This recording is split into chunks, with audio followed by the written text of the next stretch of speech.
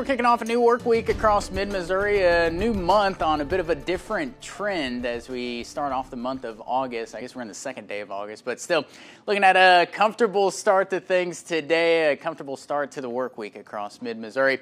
Really, the only thing we're going to be tracking today and really going forward, more so some nuisance things like smoky skies. Here's a look at Smoke Tracker, and again, quite a bit of that wildfire smoke's kind of locked up into the state of Missouri, and high pressure is going to try to push that a little closer to the surface. I don't think it's going to be enough to really affect our breathing necessarily, but it is going to be something you notice. Those milky skies, once again.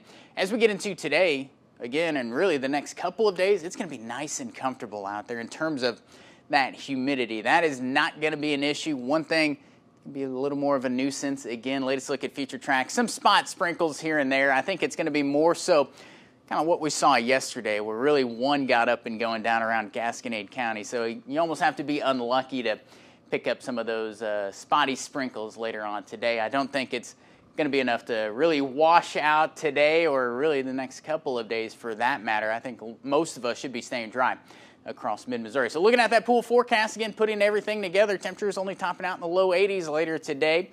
One of those partly cloudy skies, that UV index, again, it is the beginning of August. So we're used to this at this point. Grab sunscreen if you're going to be laying out later on today or tomorrow or Wednesday.